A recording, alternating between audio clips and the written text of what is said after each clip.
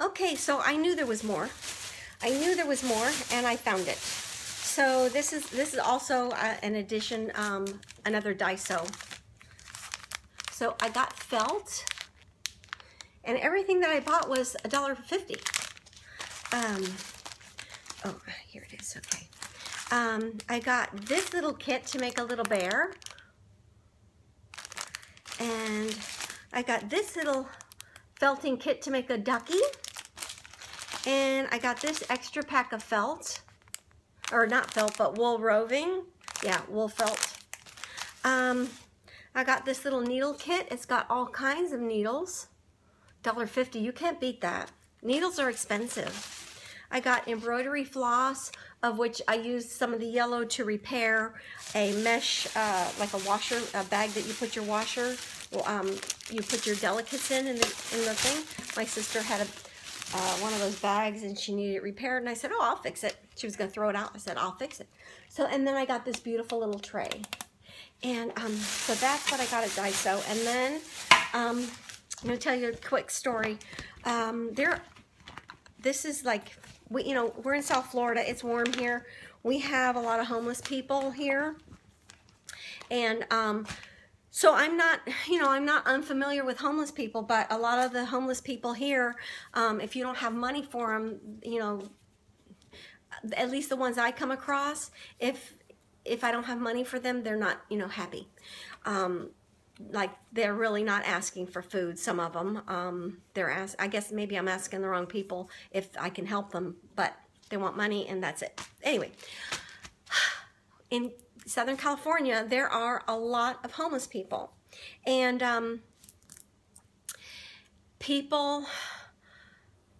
those people, for the most part, are just people that can't cut it in the economy.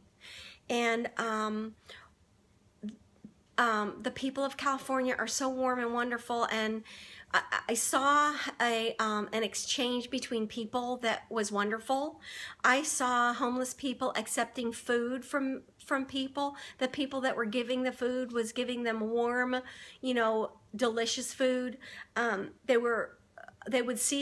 saw people in cars drive up next to a homeless person, open their trunk and hold up clothes, warm clothes, to see what fit, and like offering them shoes to see if they fit, out of the clear blue sky. So I want to say that made me feel really warm and fuzzy about Southern California people. And yes, that did my heart good. So we went to Salvation Army to donate some of my brother-in-law's things. Well, really all of my brother-in-law's clothes and shoes. And when we pulled up, there was a man with a cart, and he was dressed in all camo, but he looked very clean, and he had his cart full of stuff, and he had 3 dogs. And he had 2 pit bulls and a chihuahua, and they were all on leashes tied to his cart, and he was walking, and he stopped his cart up against the building, and it was cold. And he had, there were camouflage jackets on all the dogs, including the chihuahua. I just thought that was adorable.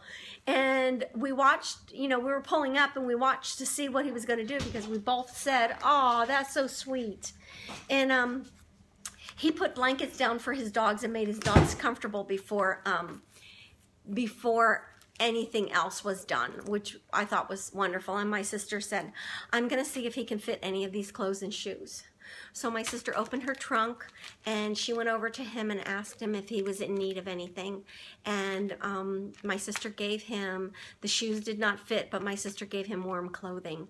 And that just, that my sister, in all of her pain, was still aware of someone else's need. I just love that about my sister. So anyway, all right. So now I'm working on 4 minutes. So I'm going to show you what I got. I went into the thrift store. When you're grieving, you still have to carry on and do things, and little things to take your mind off of the immediate situation and stuff. So my sister and I walked around inside the thrift store, and this is what I got. Now this thrift store was another thrift store. This was at the Jewish Federation, and where she had gotten a lot of her furniture when they, when they got the apartment. And they had beautiful furniture. I mean, beautiful furniture for like dirt cheap. And so we wanted to give them some things. So we gathered up a bunch of housewares and stuff and took them over there. And I went in there. And this is what I found there. I found this bag of feathers, and it is the most beautiful, soft, champagne-y tan color. If you can, well, that's bad, Janet, bad. I don't know if you can see that, but it's gorgeous. And I got this bag, and it was like $5, which is a little much for a thrift store bag of, but you know what? I don't care because it helped those people. So I got that. Let me hurry up. Okay. And then I got these two trims. I got this bag of trim, and it's oh so pretty. Let me see if I can do it justice here. Back up. Can you see that trim?